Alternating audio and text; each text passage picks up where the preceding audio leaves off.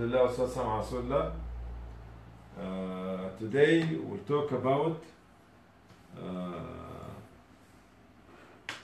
society. Spring is not a seasonal, like the climate season.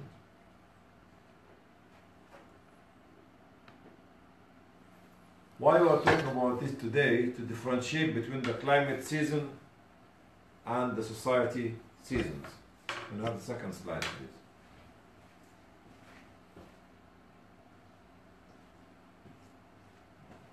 I had this question from many people to ask me while we are having many conflicts, armed conflicts, and many humanitarian disasters, natural disasters, why you are not engaging yourself in responding effectively by fundraising and making intervention in this area as the good old days. My answer is, or was, I've been doing this kind of effective fundraising for humanitarian response since 1984.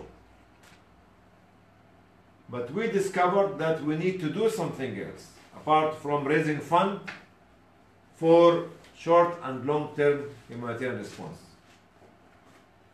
This is based on this ayah, this verse from the Quran in Surah Al-Tawbah, وَمَا كَانَ الْمُؤْمِنِينَ يَنْفِرُوا كَافَّةً. And it's not for the believers to go forth all at once, not all of them at once. For they should separate some from every division of them, a group, to remain behind, to obtain understanding in the religion and warn the people when they return to them that they might be cautious. Yani Allah subhanahu wa ta'ala said, from our society, we have to choose qualified people to do certain things at the same time. Okay? Next one. That's why last weekend I draw this drawing to translate the verse of the Quran. The small dots are the big society. The small circles are these groups who can deliver the specialism to achieve the main aim or the main goal of the society. As Imam al-Sa'di said, for us, we have to prepare for every speciality certain group of people from the public to be responsible for it, to develop it, spend their time and effort, and the main aim from this small specialized group is to achieve the greater aim for the ummah, for the society, for the nation, for the country, for the region, for the continent, for humanity. To serve ad-din, the religion, and the dunya, humanity. Even if we came from different paths, but all our aim is the same. This is to translate the ayah, which to answer the questions of the brothers and sisters who told me, why did you leave the effective humanitarian response and now are not responding to the needs of the Syrian, the Yemeni, the people of Myanmar, and the people of DRC and others, and doing something else. Because we have to specialize in different speciality. Effective fundraising for humanitarian response is one thing that I've been doing for the last more than 25 years. Now, for the last 10 years, we are trying to ask people to fill the gaps in the society and the humanitarian field, in advocacy, in research, in lobbying, in building all these bridges and filling these gaps. Next, please. Coming back to us as Arabs, or as Asian, or as European, and the wealth of each nation of us, who find that the most precious resources in each society is the human resources. Don't talk to me about tourism. Don't talk to me about oil and gas. Don't talk to me about anything. Just talk to me first and last, first about the human resources. So human resources is the most precious and valuable asset that any nation has. We find the youth in Egypt, Algeria constitute about 60%. This if we take the children away. Even in Bangladesh and Pakistan, it constitutes the same percentage, 55 to 60%, not including the children, was from 0 to birth to about 15. While in UK, Germany and Sweden, children between 12 and 16 and the youth about 50% or less. Okay, that's why we need to talk today about the youth, the spring of our nations, of our country, and of our region, which we are not utilizing them effectively. Spring. Why spring? There's difference between the climate spring, the climate seasons, and the society seasons. Climate seasons come one after another. Spring, summer, autumn, then winter. Okay?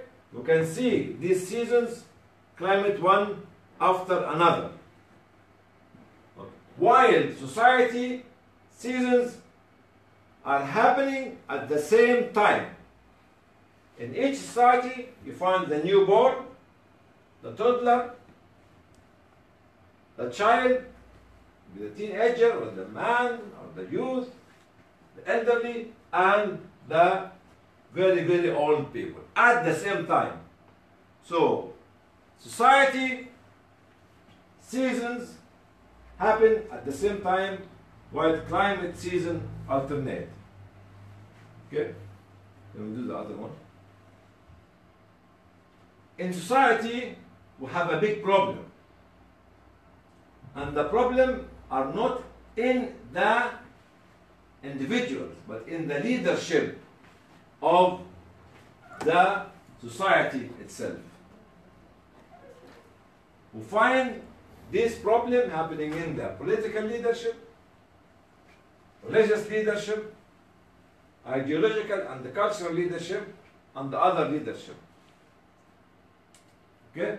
That's why we need to look at this kind of leadership who are living at different age, which is different the society's age itself.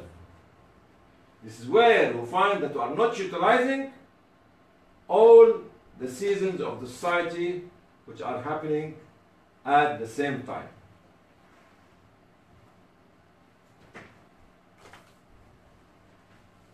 This is organization leadership. They live in the winter age of the organization or the autumn age of the organization, which separate them totally from the dynamics of the young generation in the society. Because such leadership live in the winter of their organizations and are not aware of the surrounding spring of their society and its dynamics. Sometimes they are old enough, large enough, strong enough, and arrogant enough to separate themselves from the dynamics of the society. That's why you find them isolated Even they cannot see the outside surroundings. The edge of the organization from the leadership. I'm talking about leadership. I'm not talking about individuals. I'm talking about leadership. The senile organizations who live in the autumn and winter seasons will resist what? Will resist to accommodate the spring of their society in their structure. This means that I have a very senior people in my organization. They only believe that they are right, and they are very hesitant to engage the younger generation in the leadership of the hierarchy of the organization. They only rely on themselves because they know more than the younger generation, they have more experience, and they cannot entertain the spring of the society in the hierarchy of the organization. Next. What is the solution of such an organizational problem? Our society is dynamic because it has the 4 seasons going side by side, while our organizations are static because they are living in their winter season or their autumn season and cannot imagine the dynamic of the spring of the society, which constitute in, as I mentioned, in Bangladesh, in Pakistan, in Egypt, in Algeria, about up to 60% of the population are the spring of the society. Solution here, organizations, no matter what it is, whether political party, religious institution, jama'ah, social organization, humanitarian organization, and call it. Such organization, okay, must have the 4 seasons in their leadership, including women and youth. This organization must put in their structure, we respect the senior, but we have to include the youth and the woman in the hierarchy because they constitute around 60% plus. You cannot exclude them. We don't use them as a piece of an image of a jigsaw for fundraising or something nice on a magazine, but we need to make them a part of the decision making if we want to come out of the winter and the autumn and the senile age of our existing organization, whether this is happening here in Europe or this is happening in the Middle East and Asia. I've become very upset because wherever I go, after leaving Islamic Relief, people don't realize that leaving such organization is a voluntary, because they don't expect that such a successful organization, having some really successful leadership, can say, okay, it's enough for us, let us go and do something else. When I used to visit some countries, well, without mentioning the names, I found that the youth are very frustrated because they have been doing the same thing for about 5, 10, 15 years. And their senior leadership do not allow them to be a part of their structured decision-making leadership. And when you sit down with the elderly, tell them when you are going to put this youth on the decision-making table, they said, it's too early for them, still young, still soft, still unable. We tell them, if you fail to train them to become leaders while you are there, it's your failure, not the youth failure. So we have to include those women and youth in the structure of the decision-making process of the organization. Unfortunately, which is actually, we found that most of the religious organizations ignore such a move, unfortunately. And they talk to you about values, they talk to you about history, they talk to you about morality, they talk to you about something which sometimes make you sick. This is what actually we look at a part of the solution. It's very important to be inclusive, not only from your theological background, not only from your religious background, not only from your ethnic background, but from the community as a whole, if we claim that we serve our community and we serve our society. And if we look here, oh, this is actually the same one. Like here, you see, why should somebody like Ban Ki-moon empower women and we don't empower them? Well, the first supporter of the Prophet ﷺ was his wife.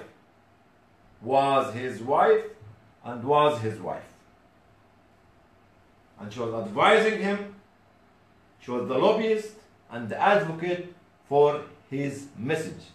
ﷺ. Why don't we involve the youth? Well, the first people, one of the first few individuals who came to support the Prophet and believe in his message were young, even children at that time, like Ali radiallahu anhu. And we don't empower them like the Prophet, peace be upon him, empowered them. Because what?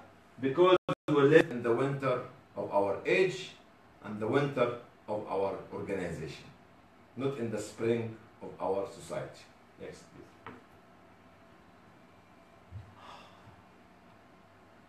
These are the societal season. Like when you look at image like this, I've got could be the leader, and I've got he is the catalyst which is looking to balance between the experience of the youngster, to train them, to empower them, whether they are men or women. Society has its four seasons acting at the same time, while in reality the climate has them following one another. The leadership must realize that they have the four societal seasons at the same time, okay, to respond to their needs. Do not live inside their, I think there's something wrong in the writing here. So they should not live inside the age of the organization, but they should live inside the society, diverse, dynamic action. Next, please. Which one we want? We want the leadership to be like this, or the leadership to include all this? It's entirely up to us in our organizations. It's entirely up to us in our organization whether actually to be isolated, not communicating, far away from society, or to open our door to see the strong spring of our society.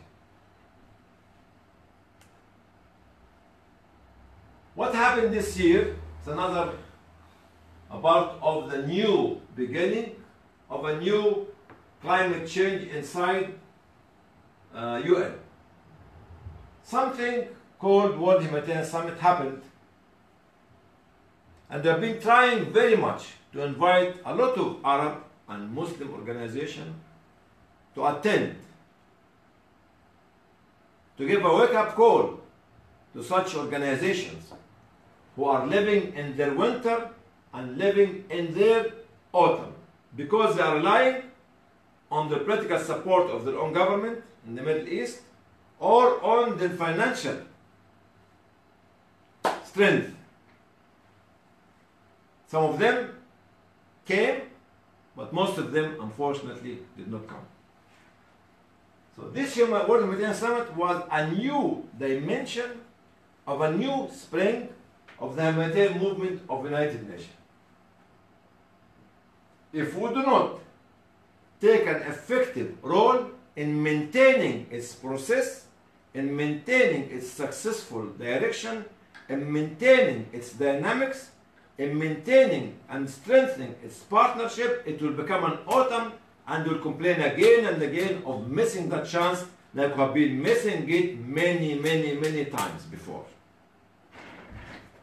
So if the UN humanitarian departments decided to open up, we should go and play our role and take our position and help these departments to widen its impact and include every and anyone from the south, from the east, as well as they are from the north and from the west. This will become an autumn and winter if we do not benefit from it. We must work hard to keep its spring of the United Nations as long as we can.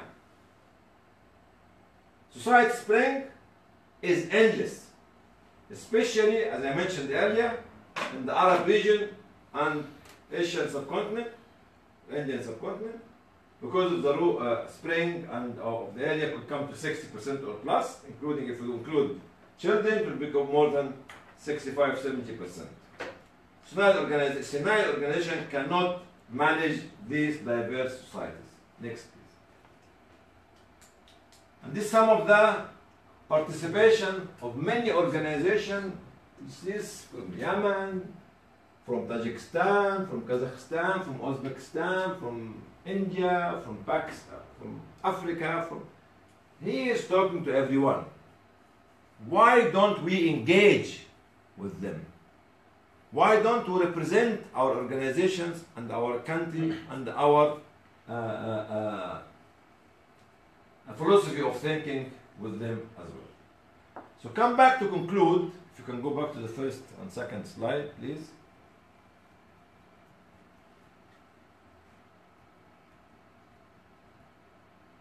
In conclusion, I'm just focusing on this one. We have to have a speciality. One size does not fit all anymore. One size does not fit everything anymore. We have to be specialized in what we're doing and be efficient in what we deliver and be excelling on producing our product. Because with the complexity of each society that we're living in, we have to respond to such complexity by specialized individuals, specialized organizations, and specialized direction. Okay? This is my message for you today, which I mentioned it yesterday in Arabic. Who's supposed to control the society spring? Who's supposed to control the society spring? And how to guarantee the right process? Who's supposed to control the society spring and how can we guarantee its process? Right process. If you want to guarantee the right process of the society spring, we have to strengthen the civil society movement. We should not allow anyone to shrink the civil society space. I say it again, we should not allow anyone to shrink and diminish or undermine the civil society space. We should empower the civil society organizations, which include humanitarian and social. We should train leadership from the youth inside the civil society organization. Because if you want to strengthen the process, you have to have the kind of organization to maintain the stability of the parties. You see this road, the parties. Okay? Individuals, groups, organization, go. So the answer, in a nutshell, strong civil society sector, strong civil society organization will produce community leadership, will produce national leadership, will produce global leadership in different specialties. And this can guarantee the successful process of saving the spring of any society. And respecting the autumn of the society, and respecting the winter of the society, and respecting the summer of the society. Because we have to serve the 4 seasons of the society. Thank you. Next week, inshallah, we'll talk about on Thursday, 29th, Yeah, I think. in Arabic, on Friday, 30th of January, in Arabic, we'll talk about the challenges facing or faced the Arab Spring. الأسبوع القادم يوم 29 و 30 يناير هنتكلم عن التحديات والعوائق التي عطلت مسيرة الربيع العربي. يوم الخميس بالعربي ويوم الجمعة بالإنجليزي الساعة 6:30 مساء بتوقيت لندن، الساعة 9:30 بتوقيت مكة، 6:30 on Thursday in the evening and in Arabic, and 9:30 6:30 on Thursday will be in Arabic, and Thursday and Friday to be 6:30 in London and 9:30 in Mecca. Arabic on Thursday and English on Friday. Assalamu alaikum.